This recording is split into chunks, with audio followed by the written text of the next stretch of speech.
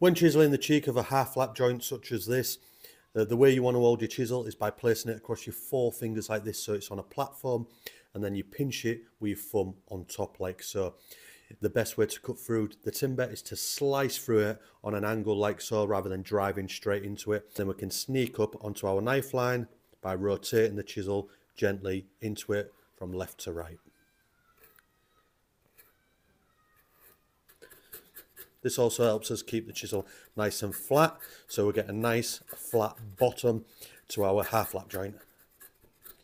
And then occasionally checking to see if it's flat across the bottom of the joint, and continuing until we're in that knife line for a nice tight fitting half lap every time.